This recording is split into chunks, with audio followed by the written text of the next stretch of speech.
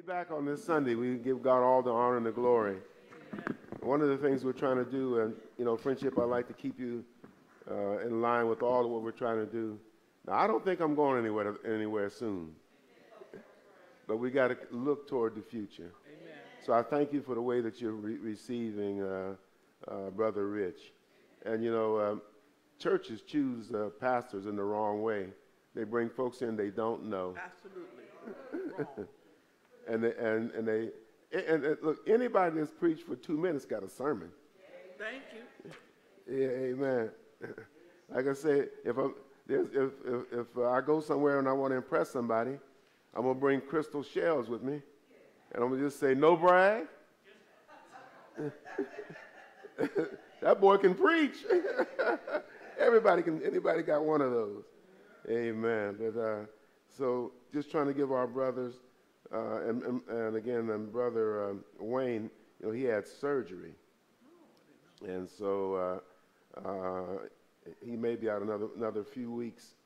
And he had told us the last time he was here that he's in the process maybe of moving, seeing what God is saying to him. We want to keep our brothers in prayer. Amen.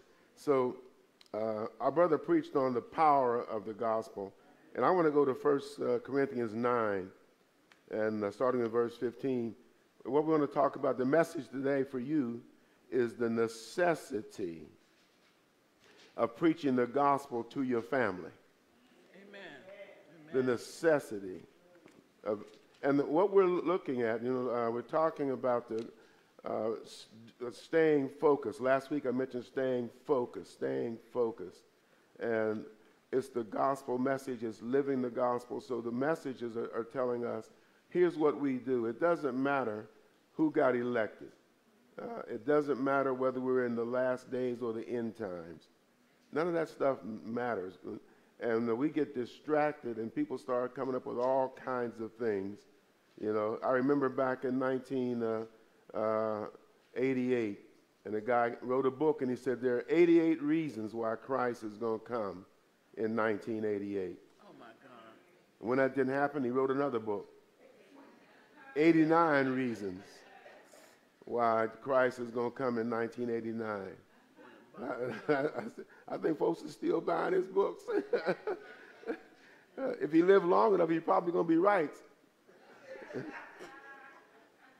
But that's not the way we believe in the inerrant and infallible Word of God. The necessity of preaching the gospel to your families. In 1 Corinthians 9:15, Paul says, "But I have used none of these things." Now, what Paul is saying in this verse is that being an apostle, that he had the right to be paid. He had the right to be married. He had the right for certain privileges. He had those, but he didn't use those because he wanted the gospel to not to be hindered and people looking at, you're doing this for certain reasons. So Paul says in 1 Corinthians 9:15, "I've used none of these things." And he says, "Nor have I written these things." I'm not writing now that you would start giving me money. That's not what it's all about. It's only about the gospel. And so he says, "I haven't written these things that it should be done so to me. For it would be better for me to die than that anyone should make my boasting void." His boasting he's boasted in the Lord Jesus Christ. The gospel is free, and he's not asking for anybody to take care of him, although it was what they should have done. Amen. Okay? So verse 16, he says, and Paul says, let me explain to you what I'm talking about.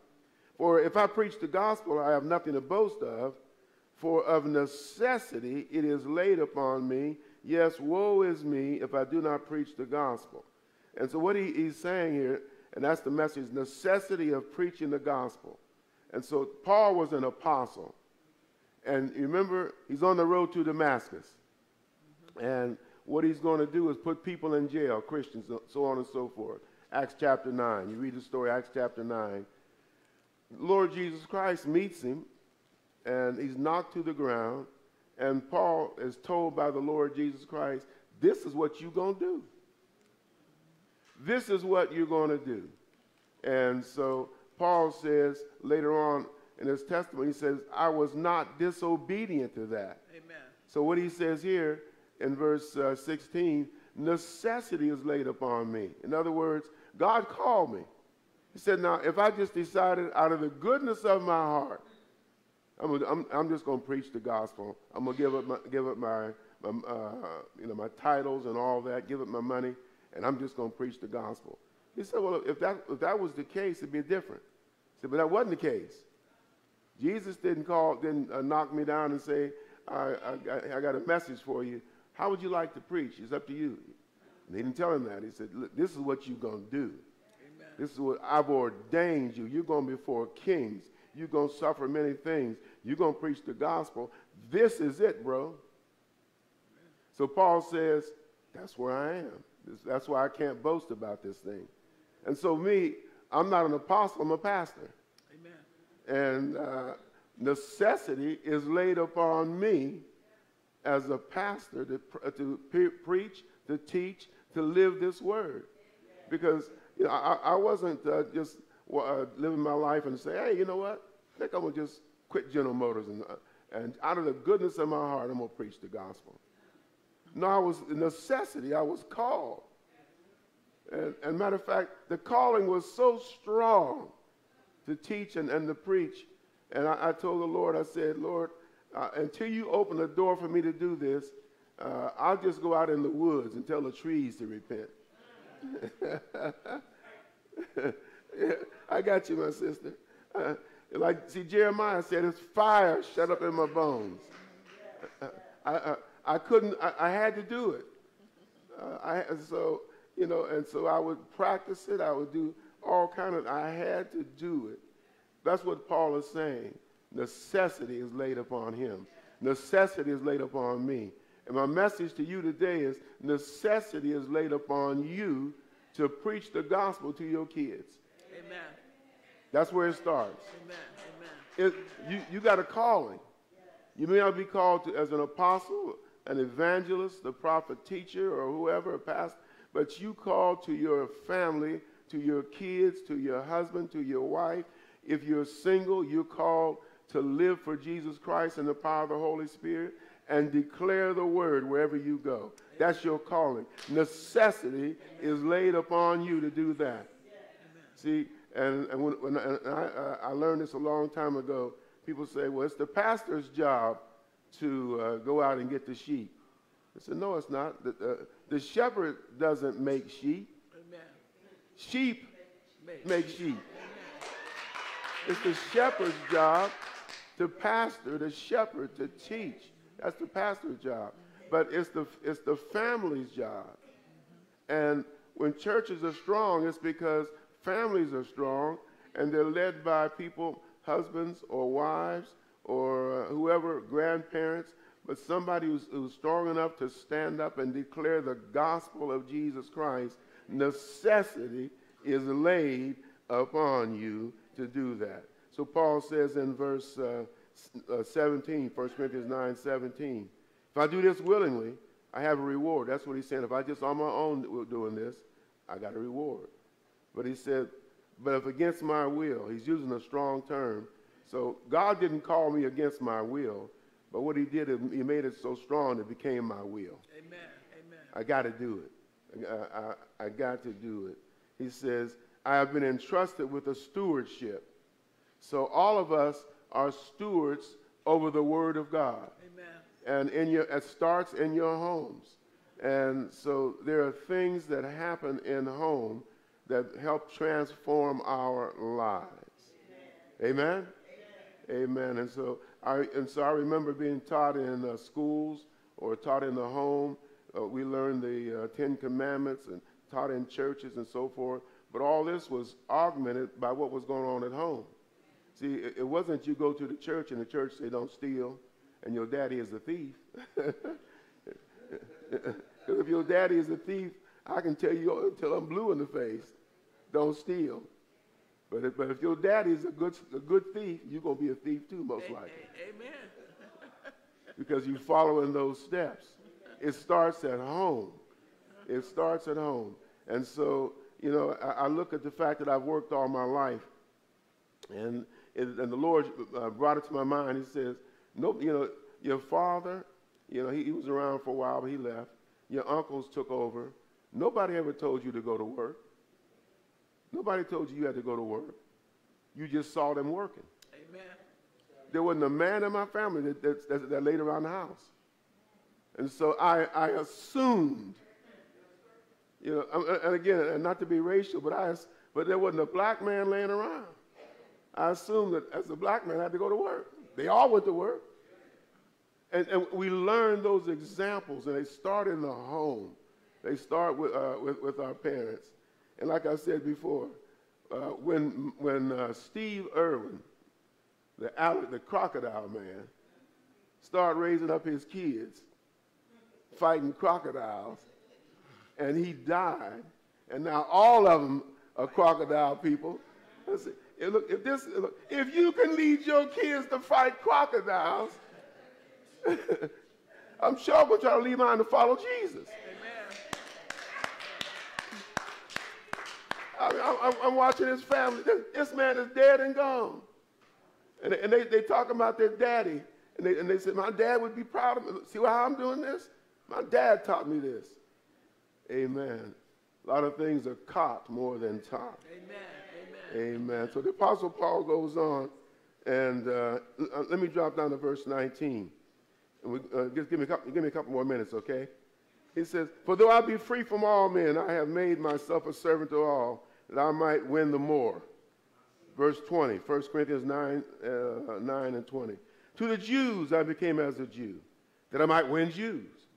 To those who are under the law, as under the law, that I might win those who are under the law.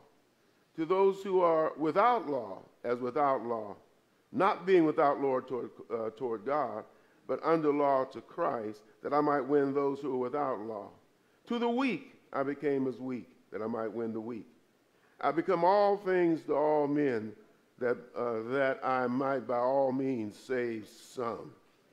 Amen. Paul had what we call a save some strategy of the church. Amen. The save some strategy. It's impossible to save everybody. It's impossible to save everybody. It's very improbable that you save nobody. If you living for Jesus Christ, you declaring the gospel, it's improbable. Even Jeremiah, who didn't have a convert in his life while he lived, had a whole lot of converts after he died. So it's impossible to save everybody. It's improbable when you're living for the Lord, and we're living here at Friendship Baptist Church, that we don't save somebody. Amen. Again, okay? And so it's impossible to save all, and it's improbable that we save none, but it's imperative. We got to save some. We got to save some. And so I look at my family and I say, look, I got my daughter, I got my son, I got 10 of them. And so I say, but 10, I want all of them saved. I'm just gonna be greedy. I want everyone saved. There ain't none of my kids and grandkids I don't want saved. I want them all saved.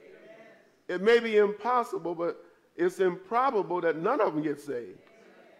Not if I'm living right and preaching this gospel. In season, out of season, they may not want to hear it, but it's improbable that none of them should get saved. But it's imperative that somebody, that's the kind of strategy we got. And so as we come together, and we've been together for a long time, and we watch, God will bring people in, and people will come in and join, and they will follow the Lord, because it is imperative. We become all things to all people. Amen. That's why I'm not a black preacher, I'm a preacher. Because I ain't trying to just get black folks saved. I'm trying to get folks saved. Amen. If you've been created in the image of God, and you know the Lord, you're my brother or sister in Christ, and we're going to work on that. And if you don't know Jesus, we're going to try to get the Lord Jesus Christ in your heart. It is imperative to save some strategy of the church. Amen? And so, look, if I'm here and if we're here and years go by and nobody gets saved, I'm going to start crying to the Lord. Something wrong somewhere. Amen. So I'm going to quote Dr. Tony Evans. If we hear all this time and ain't nobody coming to Christ, there's a dead monkey on the line somewhere. Somewhere. So it's impossible, Brother Rich, save everybody. But if you're living for Christ, it's improbable that you save nobody. So it makes it imperative that we save somebody. Somebody. Praise the Lord. Someone say, you may think you're a leader. Amen? Say, I'm a leader. But if you're taking a walk and ain't nobody following you, that's all you're doing is taking a walk. Because if you're a leader, somebody's going to follow you. And so, friendship, I love you. I thank you. I praise God for you. And we're working in this thing together with our strategy. And so as I see people come in, and so we're studying the Word of God. We're preaching the gospel. We're teaching the gospel. And again, it's imperative. It's necessary that you and I start in our own homes so that our young kids will be brought up in the fear and nurture of the Lord. All right? All right. Praise the Lord. Praise the Lord. Praise the Lord. Amen. Amen. Now, this is only for crystal shells. No brag. Just fact. Just fact. Amen. No brag, just fact. Jesus saved all kind of folks, and they couldn't stop him. And he lived and he died. They couldn't do anything with him. And I always love that part when they came in the Garden of Gethsemane, about 400 soldiers, and they said, "Whom do you seek?" And they said, "Jesus of Nazareth." He said, "I am." They fell back. He said, "I am." No brag, just fact. Father, thank you, Lord. Thank you for the conviction you've given us. Will you guide us and lead us in the path of righteousness? And Father, if there are any here who need to make that decision about coming to Jesus Christ, may they make that decision today and receive Jesus. I pray right now they would call upon the name of the Lord and be saved. In Jesus' name we pray. Amen.